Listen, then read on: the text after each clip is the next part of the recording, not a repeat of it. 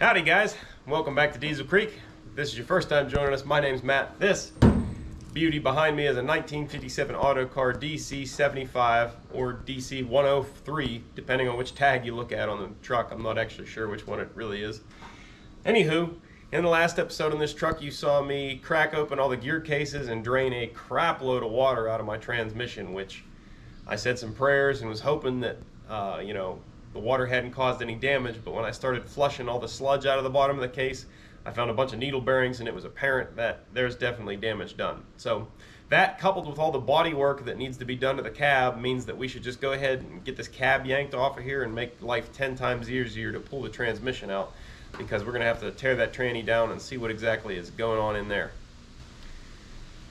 Anyways, enough chit chat, let's get to it. So the firewall, I guess, is the first place we should start disconnecting things. I'm going to leave whatever I can attached to the cab. Make life easier. Just disconnect things that have to stay. There are only 4 bolts attaching the cab to the chassis, which is nice. Got 2 bolts here, 1 and 1. And then, a little dark in here for you guys to see, but there's one right here on the back side of this flange on both sides of the truck. So after we have all our wires, hoses, etc. disconnected and our 4 bolts off, we'll drag this guy outside, use the old crane truck over yonder to cherry pick this cab clean off.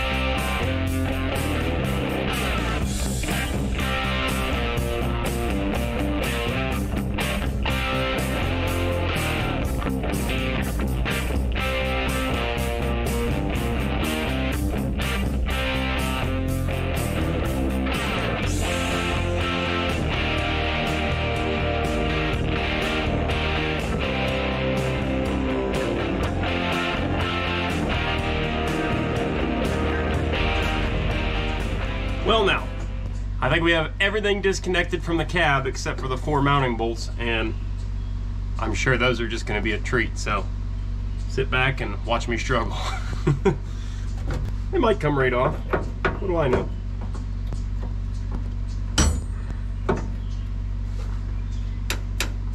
I know I'm lying to myself if I'd say those are coming off.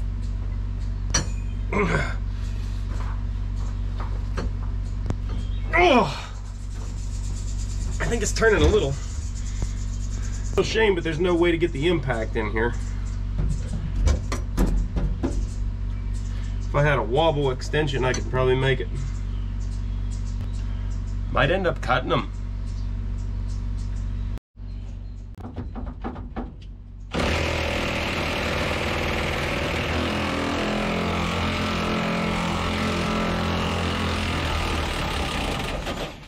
Holy crap! I thought there was no way in the world that sucker was moving. Not only did it move, it got like loose. Oh, there's a little access panel here I didn't even see. Maybe.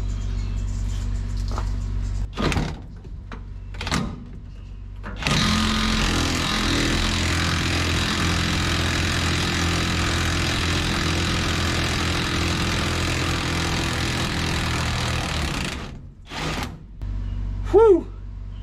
May God bless the guy that came up with a cordless impact, because good gravy, that would have been a job with a ratchet now. It is loose. Getting it out of there seems to be a problem.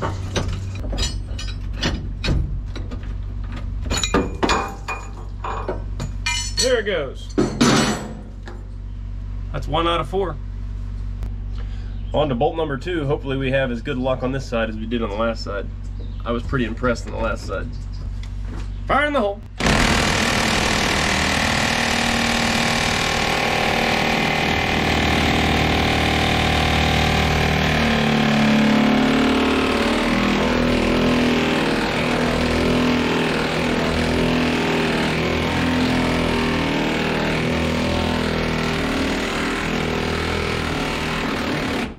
Man, that sucker was seriously tight. There's like a little bit of wiggle going on in the whole cab as I'm going down here. This whole cross member looks like it's completely rotted through, so that's definitely not good. Definitely want to replace this cab if I can find a replacement. So man, that nut is smoking. She was a little tight. All right, well, here's our last 2 bolts. I'm gonna attempt to ghost wrench it here. Don't have enough arms to be everywhere at the same time. Ready?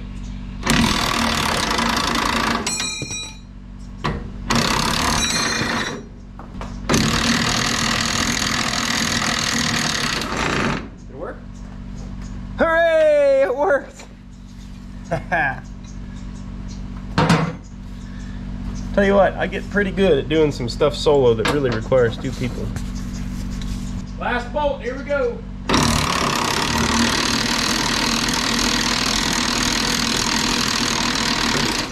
Hey! All right. That is it. I believe this cab is ready to lift. That is exciting. Well now, yesterday has given way to today, and we are ready to pull the cab. I got my lovely assistant here. First thing we need to do is yank this girl outside so we can get the crane over top of it and pick that cab off. But I don't know how to work with this. I'm gonna put the wife in the big orange crush here and pretty much just set her free. It's like driving a big car, a really, really big car. I'm not good at driving. That's true. Alright. Why can't you buy nice things that I don't have to worry about? Because if I bought a nice one of these, I'd spend $100,000 on it. Rusty. Look, it looks like there's a bullet hole. I think it is. It is? I think so. Figure it out. I mean, it's simple. Figure it out, okay. Pick the bucket up.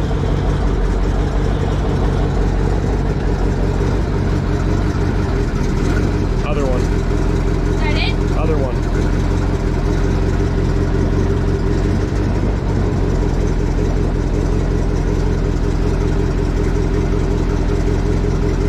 Why do I do this? All right. Now push that other lever forward. Dump out. Yeah. Push it forward. dump out the crap that you picked up. Huh? You picked up stuff when you did that, so dump it out. There you go. All right, curl it back all the way. It stinks in here. All right, now this is your gear selector. You're in first, and this is forward and reverse. So up's forward, reverse is back. So you're gonna go straight back for like 20 feet. You got the thing in there. Don't turn, go straight back. Turn it the other way now. This way? A little more. All right, straight back.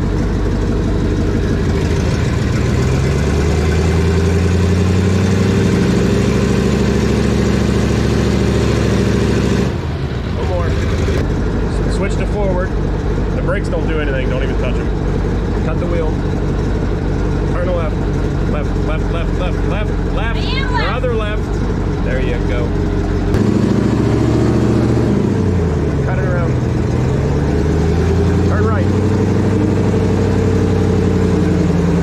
Articulation's a little weird to get used to, but once you're used to it, it's fun. So you're turning too much. Huh? You're turning more than you need to. A little bit does a lot because we're articulating rather than turning the wheels. Straighten it out. Left, left, left. Straighten it out. The bucket, wherever the bucket's tracking is where you're going to end up going with the rear. Okay.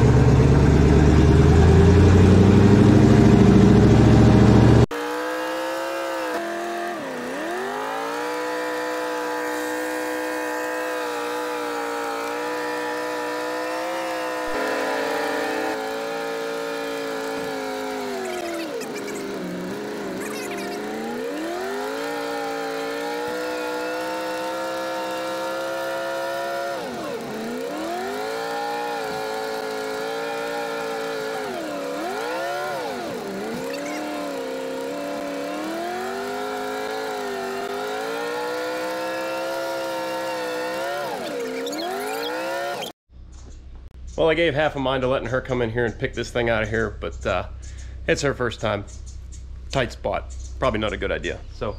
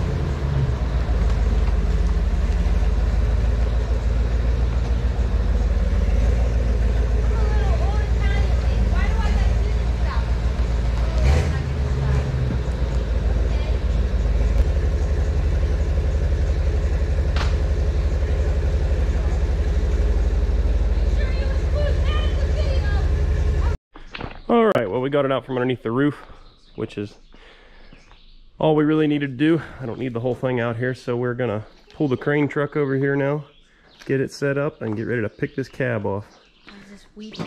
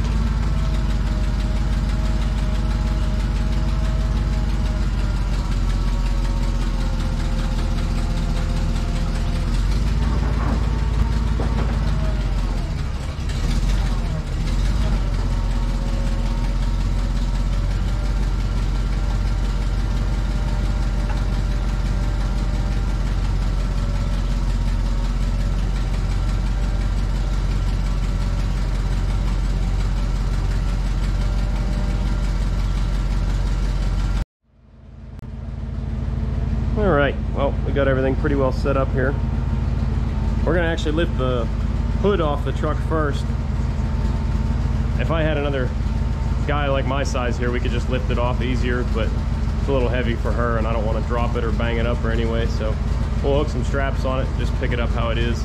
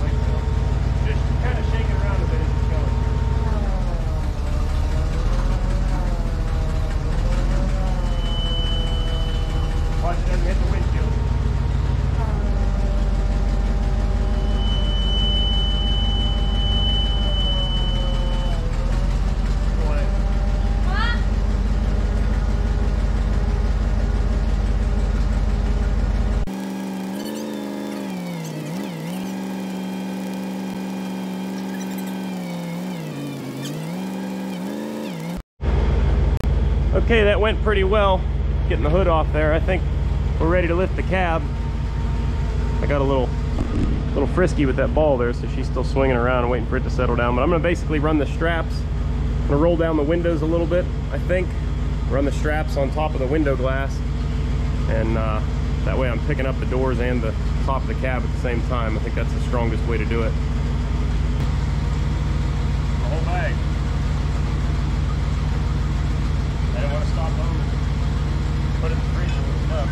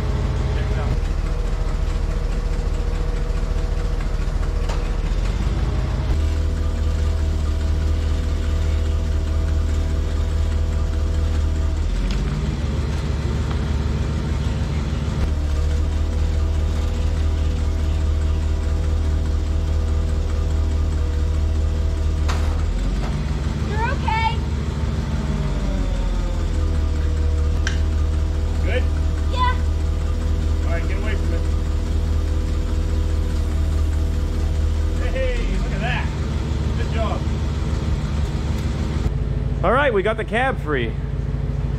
Took a little bit of wiggling and watching and finessing, but we got it up off there. I don't think we heard anything either, amazingly.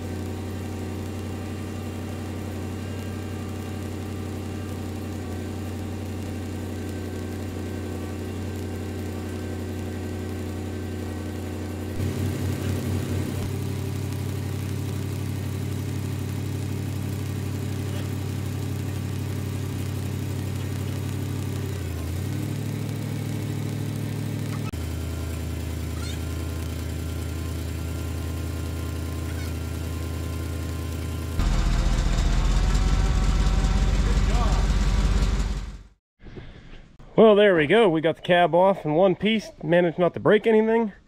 Got it sitting on a pallet all nice and everything. Wife did a good job for her first time swamping to a crane. Worked out good. And there is the beast as she sits now with no driver's quarters. What a beauty. Looks cool even without a cab still.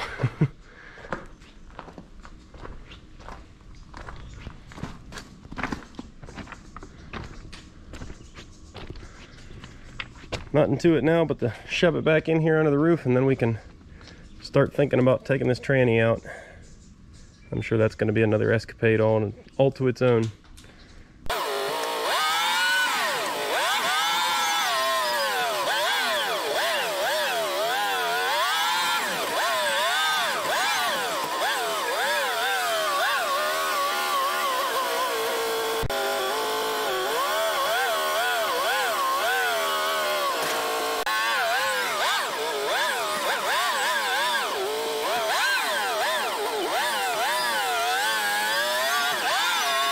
Alrighty, well, now that the cab's off and we got her pushed back in the shop here, I'm going to clean the top of this transmission cover off, and then we're going to have to unbolt the auxiliary shifter, and then we should be able to take the bolts out of the cover here and the whole cover just come off the transmission, and we should be able to get a pretty good peek down inside and see what the real damage is.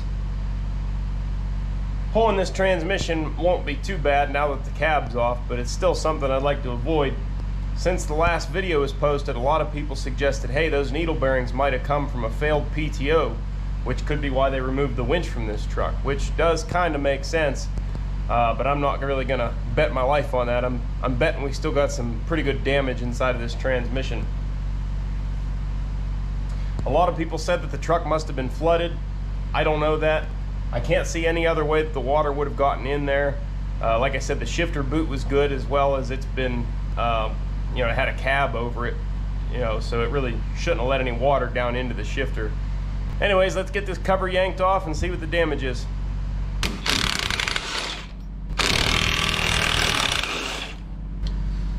There we go. I'm telling you, I'm not affiliated with Gear Wrench at all. I wish I was, but their stuff holds up phenomenally. I abuse this set constantly. Knock on wood. Haven't broken a socket yet.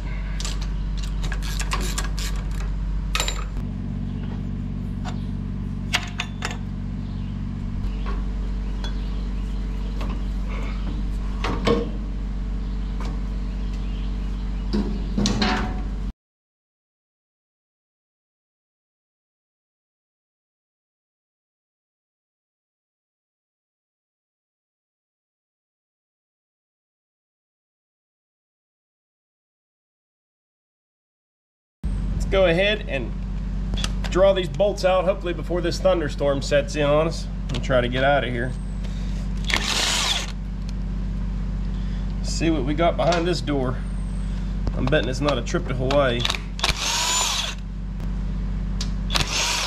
Before we pop this cover off of here, I want you guys to go down in the comments and let me know if you think it's going to be complete loss, or if you think the transmission is going to be remarkably okay, or if you think it's going to be total rebuild time.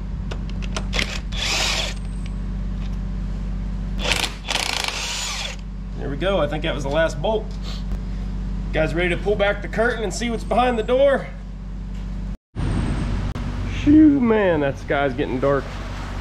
I think this storm might have some tigers in it.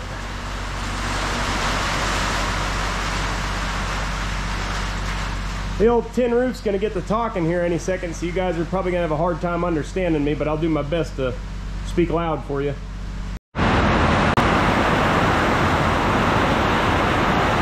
Good Lord, is it coming down?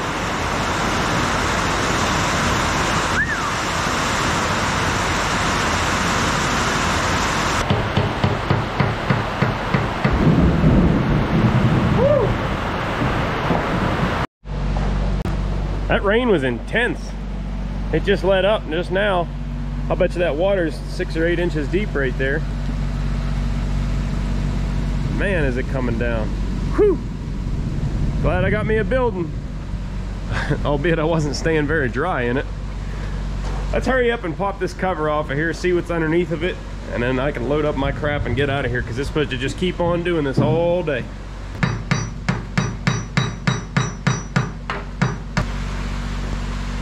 I think there might be a bolt up here I missed.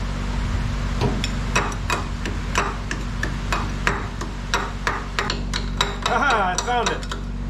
The last bolt we were missing.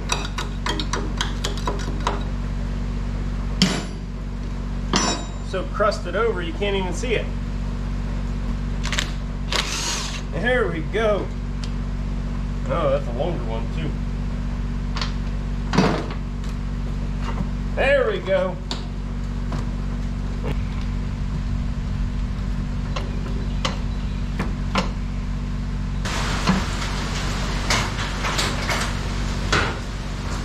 That's hail. Great.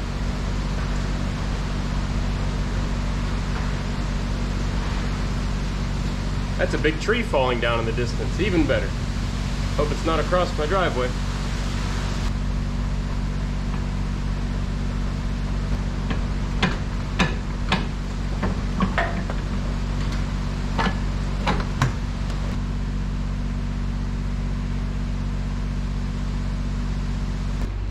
Alright, well, today is now tomorrow. Or is it yesterday? I don't know. But I'm bound and determined to get this cover off of here. At least it's a nice and sunny day today.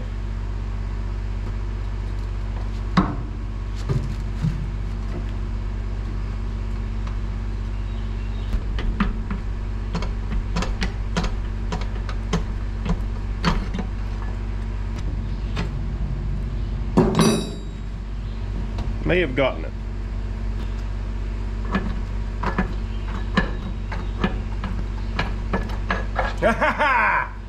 Holy crap, that was a pain. All right. See, what was holding us up was this shift fork. Apparently wasn't quite in the right position and just wouldn't allow it to slide past this gear. I had to slide this shift fork that direction, and it allowed it to come up. So there's what the underside of the cover looks like. It's a little crusty, but not really too bad. The shift forks, you know, they got some wear, but they're not bad. Not real pitted up or rusted or anything. All right, you guys want to have a look? There's what we're working with. I've already been spinning these gears around a little bit, and I don't see any obvious problems or areas of play. This gear here, I'm not sure what the name for it is, but it does seem like it has some deflection in it. That's the only one I've seen any kind of slop like that in. The rest of them they all float like they're supposed to. I have the clutch pinned down right now so that we can rotate the input shaft and the output shaft. See, I'm watching all these gears down here in the bottom. You know, that's where the water would have been. And they've got a little bit of oxidation on them, but I don't see anything real obvious.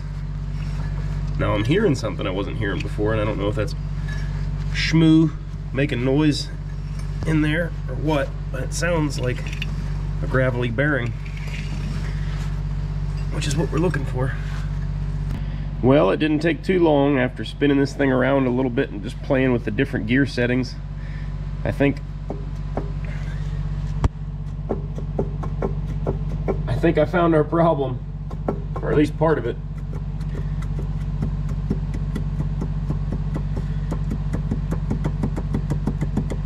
I'm gonna go out on a limb and say that there should be minimal to no play in that gear. We've got substantial play. Well, you guys, I guess the silver lining in all of this is that I didn't find any damage on any of these gears. They all look like they're really good. There's no chipped or broken teeth. There's no heavy wear patterns, nothing like that. So hopefully we can just yank this transmission out of here and slap some needle bearings in it, which should be readily available, and we can get this thing back on the road. I want to give a big thank you to all my Patreons that are helping support this project. You guys are definitely making this more of a priority project versus I might have not been 60 by the time I had this thing restored otherwise. So a big thank you to all you guys, and if you're interested in donating, and I'm not pushing this in any way, I hate that people think I'm begging for money. I created an outlet for people that really wanted to see this truck completed faster to help push that goal. So if you have disposable income and you really want to push this truck to get it done because you want to see it for some personal reason or just think it's cool, there is a link in the description, but I'm not pressuring anybody to donate to that. So I'm not sure how quickly I'm going to get back onto this transmission. It's probably going to be at least a couple months. I have a bunch of other loose ends I'm trying to tie up here. As you guys know, I've got a bunch of open projects, things I need to wrap up and get done. I need to paint my big loader. I need to paint the grader. I've got a skid steer attachment behind you guys there I need to fix. I've got more stuff than I can shake a stick at to fix. So I'm gonna let this thing marinate for a little bit while I'm still looking for a cab and a few other pieces for it, and we'll pick up when the time comes. As always, guys, thanks for watching. If you liked the video, don't forget to give it a thumbs up. Make sure you hit the subscribe button so I can see you on the next one. Thanks for watching. Later.